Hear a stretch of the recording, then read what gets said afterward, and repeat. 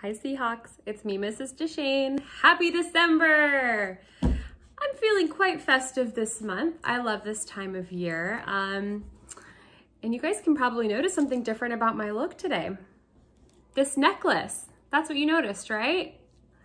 We're gonna be making these necklaces out of one of my favorite things, pasta, and we're gonna be reading a book about pasta as well. You might be familiar with it. It's a really fun one. It's called Strega Nona by Tommy de Paola, who's one of my favorite authors. So after we're done reading, we'll get to our craft. So you should have gotten this little avocado bag in your box this week. You're gonna need this bag and then either a piece of regular paper or some foil if you have foil, and then some of your glitter glue or any type of glue really. But I know I've given you guys like 5 or 10 of these things so far this year. You might have some left, or you can use regular glue. So let's get to our story, and then we're gonna get to 2 different crafts today. Strega Nona by Tommy de Paola.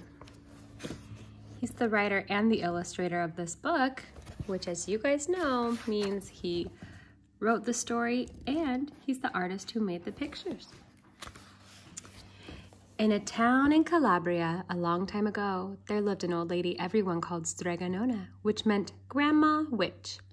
Although all the people in town talked about her in whispers, they all went to see her if they had troubles. Even the priest and the sisters of the convent went because Strega Nona did have a magic touch. Look at them lining up. She could cure a headache with oil and water and a hairpin. She made special potions for the girls who wanted husbands. Oh, I love potion. And she was very good at getting rid of warts. Very important. But Strega Nona was getting old, so she needed someone to help her keep her little house and garden. So she put up a sign in the town square. And Big Anthony, who didn't pay attention, went to see her. "Anthony," said Strega Nona, "you must sweep the house and wash the dishes. You must weed the garden and pick the vegetables. You must feed the goat and milk her, and you must fetch the water. For this I will give you 3 coins and a place to sleep and food to eat." "Oh, grazie," said Big Anthony. That's Italian for thank you. The one thing you must never do," said Strega Nona, "is touch the pasta pot. It is very valuable, and I don't let anyone touch it." "Oh, see, yes," said Big Anthony. I have a feeling he's not going to listen now. And so the days went by. Big Anthony did his work, and Strega Nona met with the people who came to see her for headaches and husbands and warts. Big Anthony had a nice bed to sleep in next to the goat shed, and he had food to eat. One evening, when Big Anthony was milking the goat, he heard Strega Nona singing. Peeking in the window, he saw Strega Nona standing over the pasta pot. Oh, look at him, he's peeking over. She sang, "Bubble, bubble, pasta pot, boil me some pasta nice and hot. I'm hungry and it's time to sup. Boil enough pasta to fill me up." And the pasta pot bubbled and boiled and was suddenly filled with steaming hot pasta. Oh my gosh, I wish I could sing a song like that.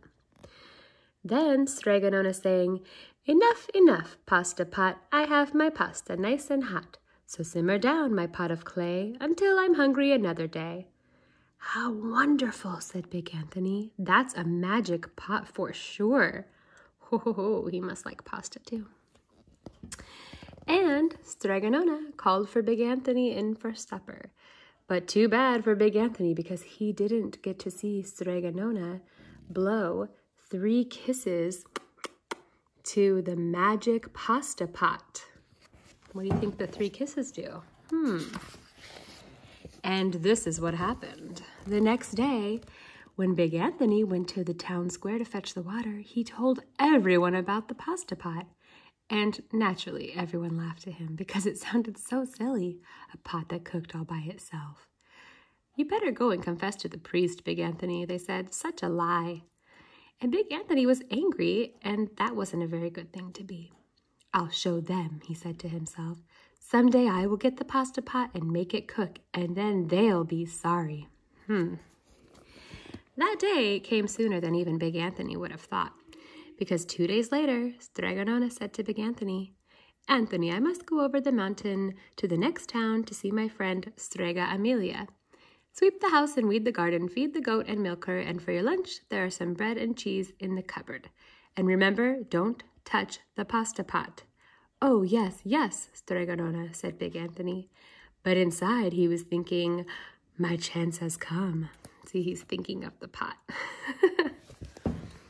So bad. As soon as Strega Nona was out of sight, Big Anthony went inside, pulled the pasta pot off the shelf, and put it on the floor. "Now let's see if I can remember the words," said Big Anthony. And Big Anthony sang, "Bubble, bubble, pasta pot, boil me some pasta nice and hot. I'm hungry and it's time to sup, boil enough to fill me up."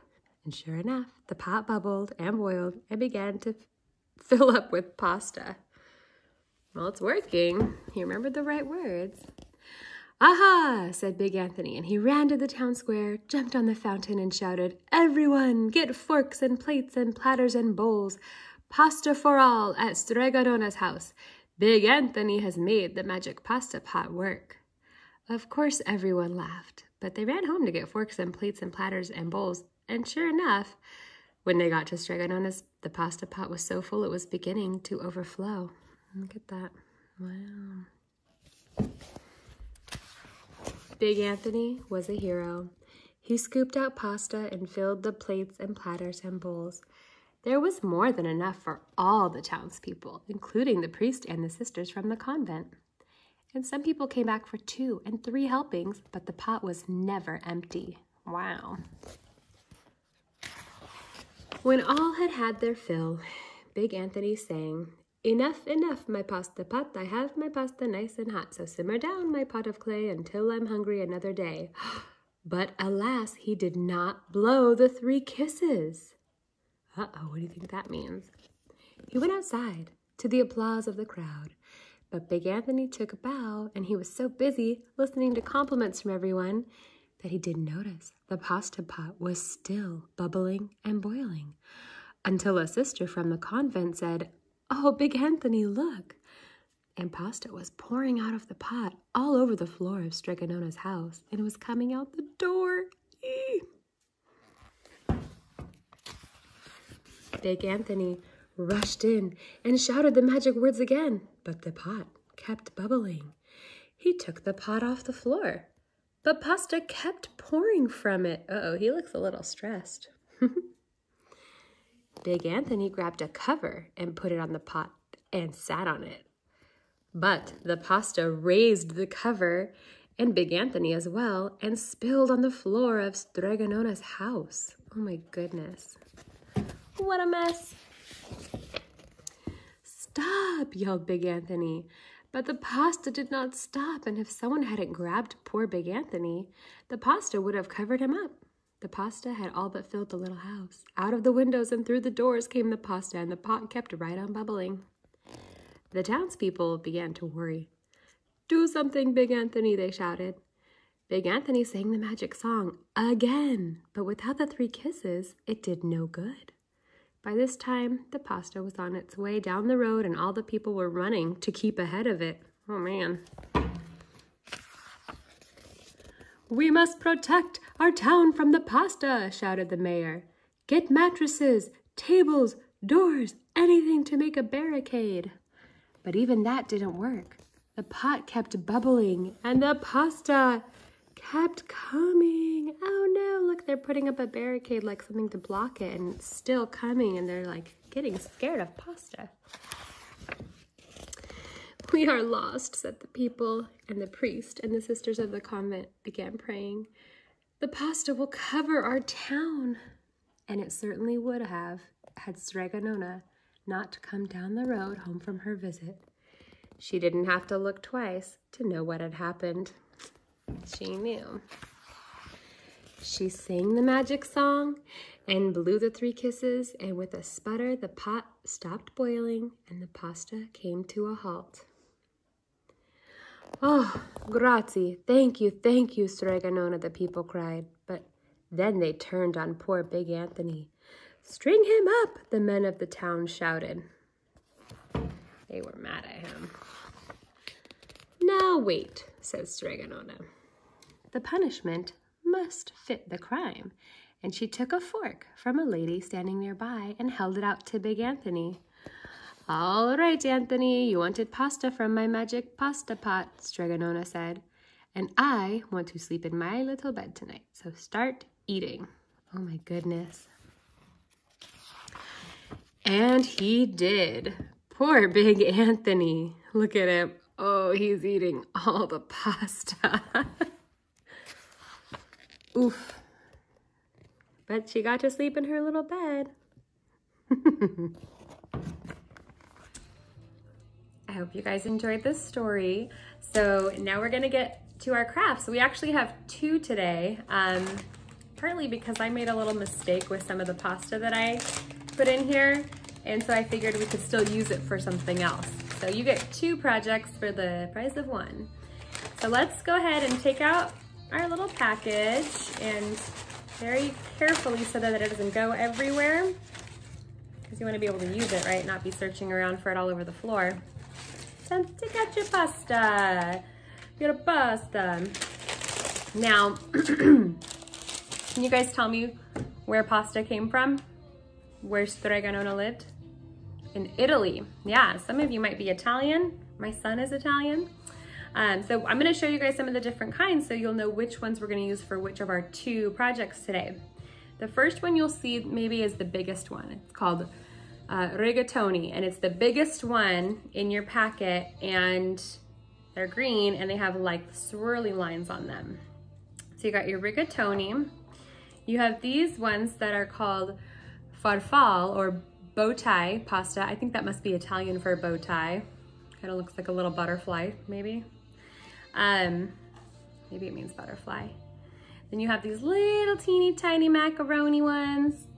Let's see if they're like little circles. You've got these ones that have like a pointy side of it. It's like a little tube. Those ones are called penne. And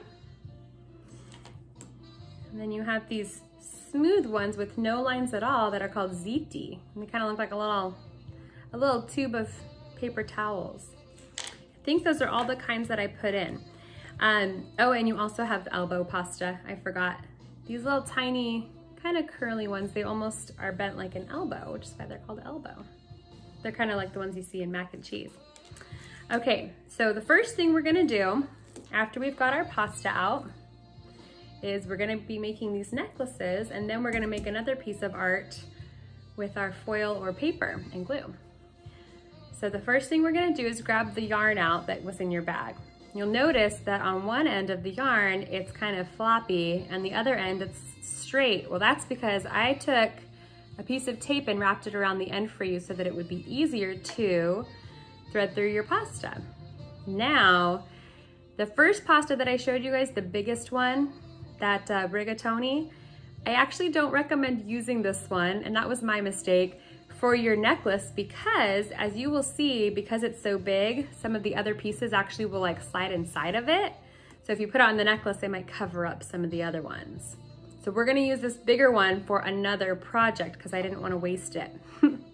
So what you'll do is you'll get all the other ones that are a little smaller, the ZT that are straight, and these little tiny macaroni guys, and then these penne ones that have the lines on them that are more pointy. So those are the ones you're gonna use for your necklace. You can take that taped end, which I don't know if you guys know this, but I learned somewhat recently that the end of a shoelace that's stiff like that is called an aglet. So I made you your own little aglet on this string. I learned that from watching Phineas and Ferb. It's a very good show. All right, so I'm going to make a pattern on my string. Some of you guys might have already learned about some patterns, like an A-B pattern, which means you do one thing, then another. A, B, A, B.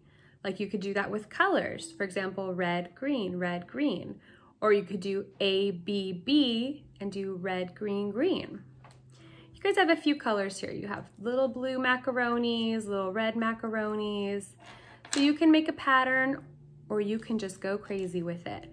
I also don't recommend adding these little elbow guys on the string. They're a little too curvy. You can try, but I think they're a little too small. We can use this in our second part of this project today though. So I'm gonna go ahead and do the rest of my necklace. You guys keep going. If you have enough, you can fill up the whole string. You can see on mine, I just did a little bit to be more at the bottom of it, but your neck is also a little bit smaller than mine since I'm a full-grown person. Does anyone else think that these ones kind of look like hot Cheetos? Don't eat them though. They don't even smell good because I had to put vinegar on the dye. Don't worry, the smell will go away if they're still stinky by the time you guys get them. All right, I'm adding lots of colors so far. I'm not really doing a specific pattern because I just want it to look kind of crazy. Add a little bit more. So once you get to a place where you feel like you have enough different designs and colors and pieces on there that you want to be finished, I'm gonna add one more red one for some symmetry. I will show you how to tie the end of it. You can put it on. Now, if you have some other yarn or string at home, you can make your own aglet on the end by just wrapping some tape very tightly around it, like put it on and then wrap it up like a burrito. And then you can make more if you have extra beads. So I'm gonna go ahead and say that that is finito. So I have the bottom of mine done with about 10 or 12 beads. So if you're still going, that's totally great. Take your time, no rush. You can pause the video and come back when you're ready to tie it. So when you are ready to tie it, you're gonna line up your two ends like this.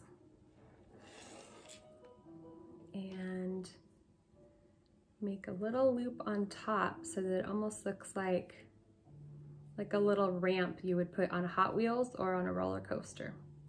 And then you just take the loose end, you put it right through that circle. So see how I kind of looped it through like a little pretzel? You just pull it nice and tight. If you want it to be a little shorter, you do it a little lower, a little higher for someone who wants it long. And then you can cut these a little bit if you want them to be shorter. And you can just wear it and like be a super stylish elf like me. You guys can even give this as a holiday gift if you celebrate any holidays that are coming up soon. This would make a nice little something you can wrap up for a grown-up in your life or a sibling maybe, or a neighbor you care about, or your teacher, because they're awesome. So I hope you guys had fun making the necklace, and now we're gonna move on to craft number 2. Okay, welcome to part 2. You guys get an extra craft this week because when Mrs. Deshane made all this green rigatoni pasta, I didn't realize it was gonna be too big to put on the necklaces and it would cover up all the other smaller pastas. So now you get 2 crafts. What I'm gonna ask for you guys to get for this is either a sheet of foil from your grown-up or just a regular piece of paper. And then if you guys have any glitter glue left from your prior projects, you can use that, or you can use any kind of regular glue will work. So what we're gonna do is grab those big pastas first that you have left over. And you're gonna do a real simple pattern of counting out 3, 2, and 1, which I know you all know how to do. So we'll do 3 on the bottom, 2 in the middle, and 1 on top. Boom. Does that look like a shape you guys recognize? It's kind of like a triangle, or what we're gonna call it is a tree. You can add another one that way if you want. So any other pieces that you guys have left that didn't make it onto your necklace, I have a few left, I'm going to just add those in the middle of those other ones.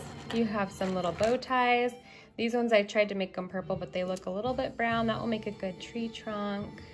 Then you have these little elbow ones that were a little too curly to go onto the strings. You can add those in too. And you have these little guys, these little circle ones that you can add maybe as little ornaments. Make it look however you think looks perfect for your tree that you want to make. And every single one of them will be unique, you guys. No two of you are going to make the identical tree, which is kind of a cool thing. That's what makes art so special and neat, is that everyone makes it a little bit their own. Mine has those hot Cheetos. That's what those look like to me. It turned out a little darker. All right, so then what we're gonna do is grab one of your little pens of glitter, or if you're just using regular glue, you can do that as well. And you're gonna just lift up each piece and put a little dot. You can either do it on the paper, or you can just put it directly on the pasta, whichever seems easiest for you, or both. Then it'll really stick together. Oops, don't press too hard like I just did. You can do a little dot, a little line. So you just want to make sure that wherever you're doing this, that you can leave it there for a little bit of time, maybe an hour or so before you move it, so that the pieces don't come loose and roll around. And then this will be a beautiful display that you can save to decorate for winter when we see festive trees everywhere, or if you celebrate a holiday. Some of you guys may have one like this in your home. I have like 4 of them. Some of them are very tiny. I just like to decorate. So we'll just keep adding these. And you know, another fun thing that you guys might be able to do, if you do still have more of this glitter glue, is you can go back over some of the ones that you've put down and add a couple little drops of the glitter. Make it look like there's some extra sparkle on there, some ornaments or some lights that are glowing. Add a little bit of extra festive touch to it, if that's something you think looks cool. I do. All right, so add a little more. I'm almost getting to the top of my tree. If you guys aren't moving quite as fast as I am, don't worry about it at all. I already practiced this before I made this video so that I made sure I knew what I was doing. So this isn't my first time, so it's okay that I'm going a little faster than you maybe. Let's see. Actually, I don't want to use that one. Oh, the song that came on it right now is called "Oh Christmas Tree." That's perfect for what we're doing, huh? All right, there's that, and this one. And then on the top, I'm gonna make a tall one. Every time I get a Christmas tree, it always seems to have one really pokey part at the top. And I'm gonna put a little bow on the top of my tree too, so that it kind of looks like a little angel. Just like all you guys are probably behaving like angels right now, right? For your parents, grown-ups, and everyone else. Oh, I'm gonna go back in and add some red glitter glue. Yeah, I know. And then I'm gonna make my initials too, which my first name starts with the K, and my last name starts with the D. This is Deshane. Lots of red, lots of glitter. You guys probably caught on to the fact that I really like glitter. You want to add some? Mm-hmm. Perfect. I love it. Thank you guys so much for doing these crafts with me. I'm going to do another one next week for your last week before holiday break. So you get 2 in a row to send you off. And I can't wait. See you soon. Bye, Seahawks. Mommy,